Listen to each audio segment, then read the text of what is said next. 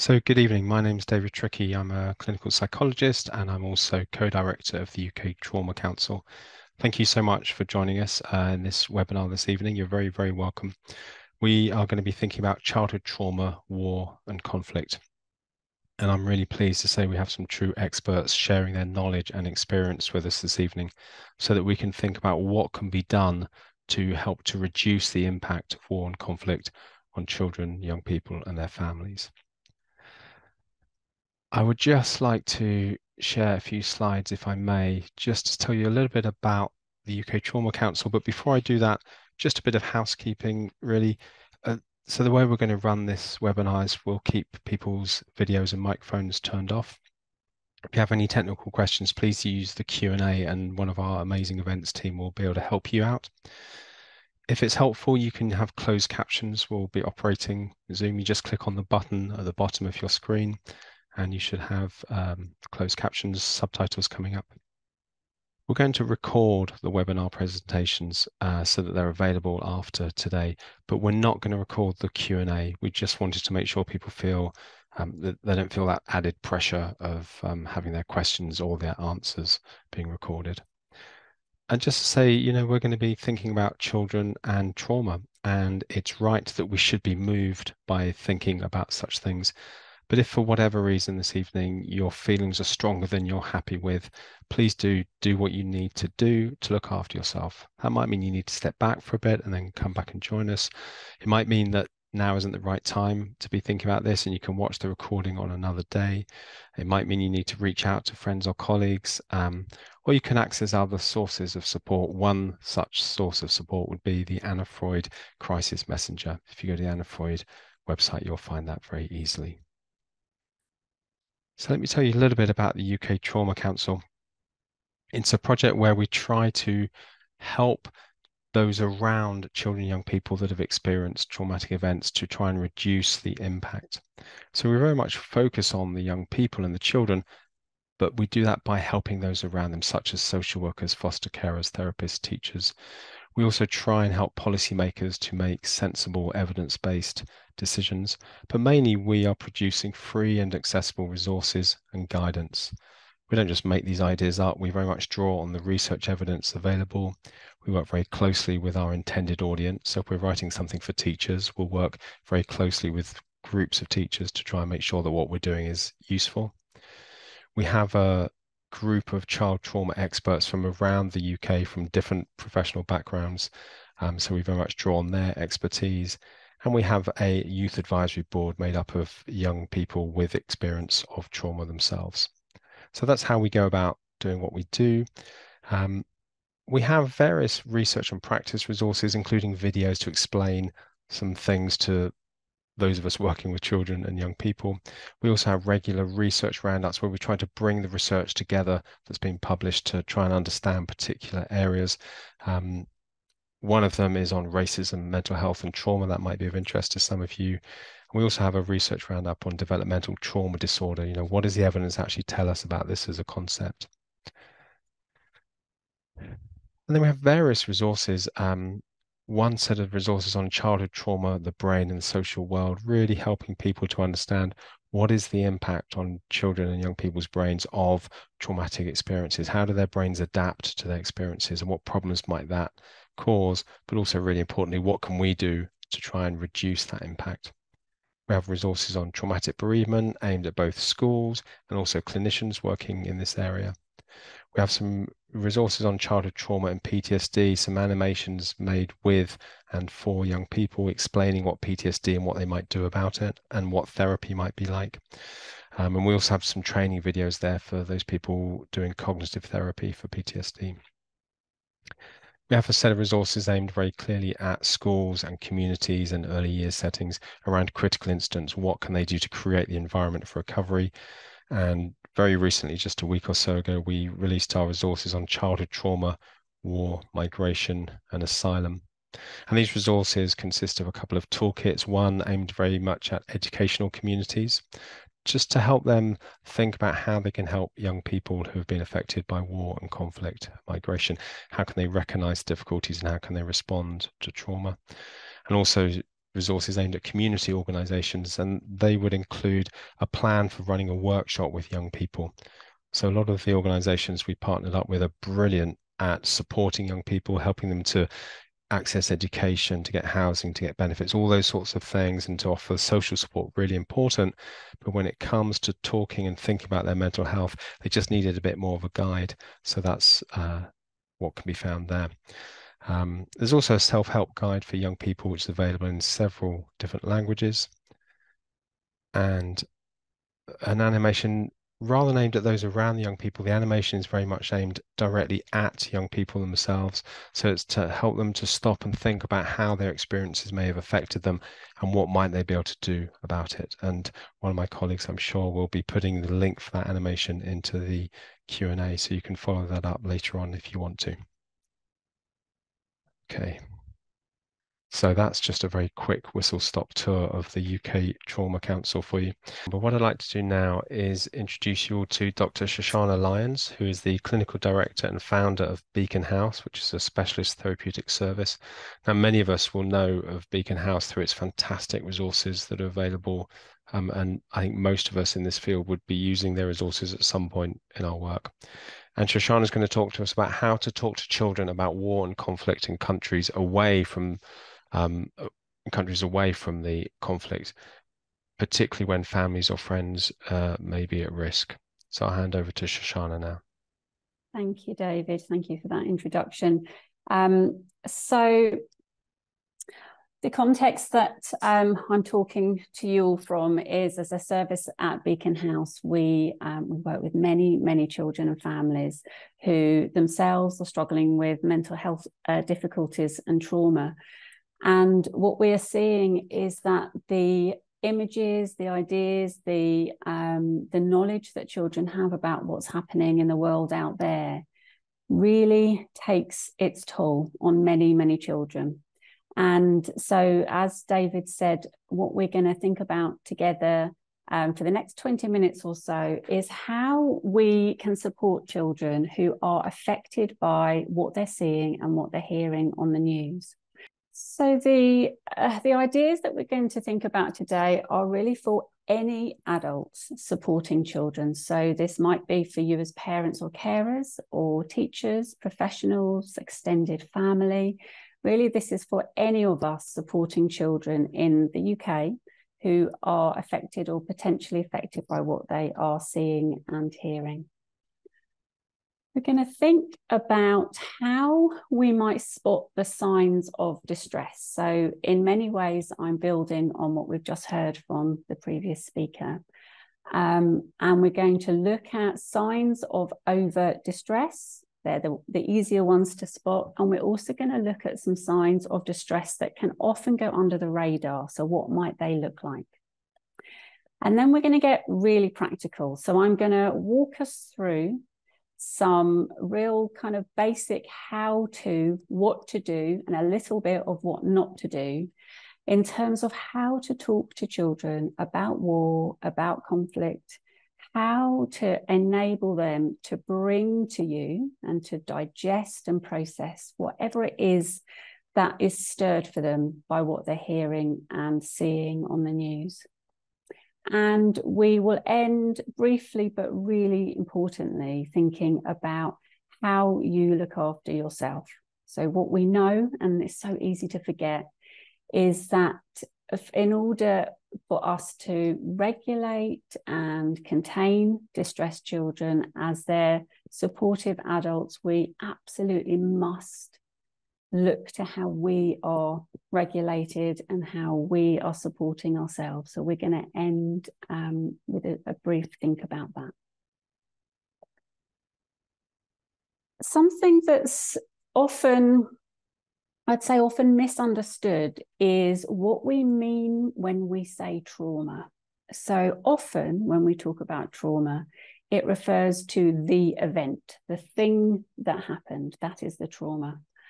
And actually, a helpful way to think about trauma is that it's not the event itself, but trauma is the imprint that it leaves on a child's nervous system. And of course, that's true for adults too.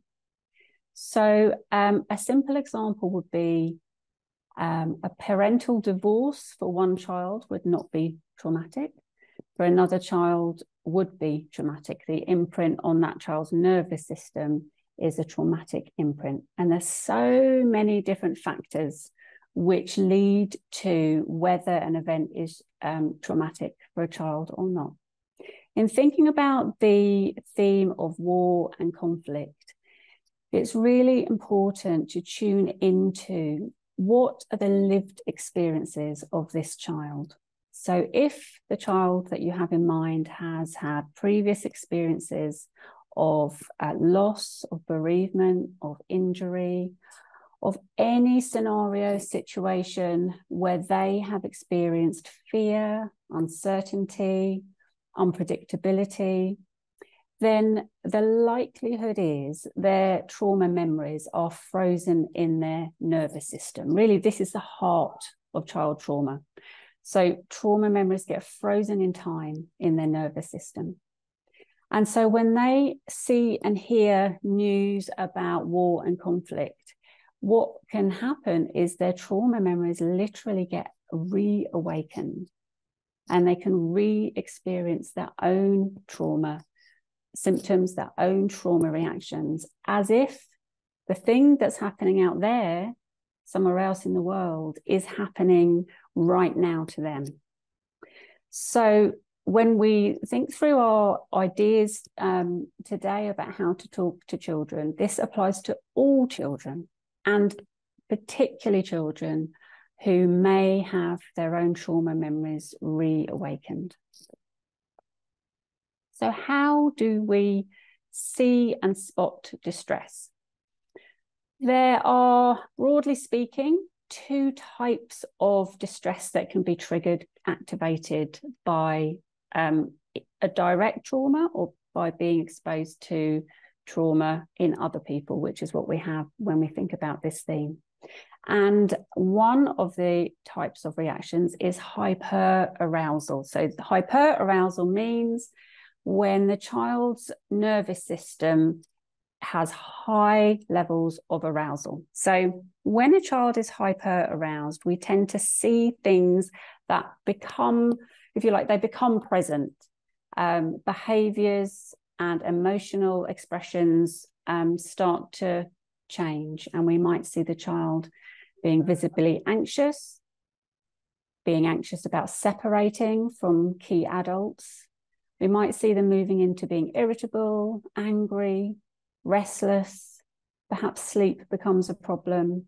They may become a bit fighty, argumentative, and it might be hard for them to learn and to process information. Now, this isn't an all-inclusive list. There are many other ways that hyperarousal can show up for children. This gives you a sense of things that can start to show up for children that wasn't there before. So that's hyperarousal. In many ways, hyperarousal is much easier to spot. And what can sometimes go under the radar is hypoarousal. So hypoarousal is when a child's nervous system drops, their arousal levels drop right down into a dissociative kind of shutdown mode. So for children in hyperarousal, you may see their mood drop. They may become quiet and withdrawn, numb. These children may be sleeping a lot more than usual, perhaps not eating, and again, struggling to learn. It's very hard to process information when you're shut down. And often what we see, it's rarely one or the other. We often see children move between hyper and hypoarousal, move between the two. So the heart of this is, if you see a change in the child's behavior, then this is a clue that there's something that's going on. And if they've got experiences of trauma already, then the likelihood is that something is being stirred. And really keep an eye out for the children who go into hypoarousal, who often slip under the radar. These are the children that don't often get picked up because their distress is very quiet. So let's get practical. how to help.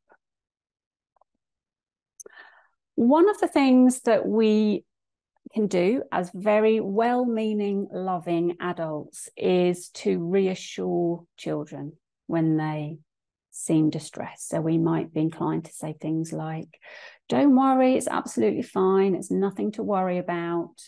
Or we might say, don't be silly, it's not that bad, it's fine. So our intention is to make the child feel better. Actually, the impact when there is a real, quite frightening thing happening out there in the world, the impact of reassurance can be invalidating because the child is full of emotions, full of body responses. And if we say, oh, don't worry, it's fine, what we're saying is, yeah, your feelings aren't, they're not valid. You shouldn't be feeling those feelings. So paradoxically, through reassurance, we might be unhelpful and uncontaining. So what's the opposite? The opposite is to validate. And this is actually really simple to do. So simple sentences like, yeah, I'm really not surprised that you feel scared or worried or confused. You know, so do I. There's many days when I watch the news and I also feel sad. Or you might say, it's so common. There's so many children at the moment who feel the same way that you do. And it's tough, isn't it? It's so tough having all of these feelings and not being able to do anything about the situation. So simple validation goes a long way to just regulating the child's nervous system. Another thing we might be inclined to do as part of our reassurance is to not be honest. And it's always with the intention of protecting the child. But what children need from us is honesty. So if they ask a question, they need us to answer the question as honestly as we can, bearing in mind two things. One, what we know, because if we don't know, then it's okay for us to say to them, do you know, I just don't know. I just don't know the answer to that. It's tough not knowing, isn't it? So one, do we know the answer? And two, how old are they and what information is going to be appropriate? So if you have, for example, siblings in a household, what you share with a 7-year-old is going to be different to what you share with a 15-year-old. But I encourage everybody to make a real commitment to being as honest and as informed as you can be. It's regulating and containing for children rather than anxiety provoking. I think this is one of the toughest things actually for adults supporting children is thinking about how we can limit the child's exposure. What we are all so aware of is the impact of social media. And what we know is that children are seeing really graphic images and videos, often images and videos and information that is very hard for us as adults to control and to monitor. So do what you can to limit their exposure. And where possible, see if you can share information with children through conversation with you. If you find information that you feel would be appropriate for your child, be proactive and bring that information to them so that at the very least what they have is a balance of information coming from different sources. It can be really helpful to have pretty direct conversations with children, particularly older children, teenagers, about what do they know. So really have those curious questions with the child. So what do you know? What have you seen? What have you heard? What are your friends talking about? And another important conversation is exploring with them. So where did you get that information from? Or which website or which social media platform? And most children wouldn't know anything about things like propaganda and fake news. And it can be really helpful and important for young people to understand that what they see and hear on the news is not necessarily fact. So for the older teens, explaining to them the complexities of news can help them to start discerning and deciphering what information they want to seek out, what information they let in, and what information they are perhaps skeptical about. You might want to do some fact checking with them. If they bring some information to you about something that you think, I'm not sure that the validity of that, do some fact checking together and make it a proactive exploration of news and information. Be open and curious. So often we wait as adults supporting children. We wait to see if they say anything first because we don't want to make things worse. Now, for some children, that's the right thing to do. For many, actually, what they are looking to us for is a sign about, is it safe to talk about this? Is it safe to ask questions? So an invitation to you all is to be proactive in your curiosity. So ask questions before your child brings their distress to you or before they ask you questions. Now, children often, depending on their age and their previous experiences, often find it really hard to find words for what they're feeling. So you might want to be curious about what's going on in their body. This is often a much easier way for children to connect with what's going on. So think, first of all, about how and where and when you have conversations. Children are much more able to have a free-flowing conversation when you're doing something, when you're doing an activity. So have a think about when you're walking, when you're cooking, when you're driving. Often when there's not direct eye contact, children can feel freer in the conversation. So pick your moment, make it kind of spontaneous and comfortable. And then think about, there's 3 ways you can come in when you're curious about how a child is. You can ask about their body, you can ask about their feelings, or you can ask about their thoughts. And as I said, starting with the body can be a really good way in. So, for example, when you watch the news, what do you notice you feel in your body? Or where do you feel it in your body? Moving to emotions, when you hear what your friends are talking about with the war going on in whichever country you've got in your mind, what feelings come up for you?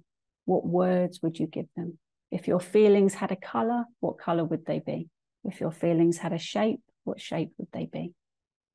And then moving to thoughts, you might be curious about, what do you tell yourself when you hear what's going on in the news?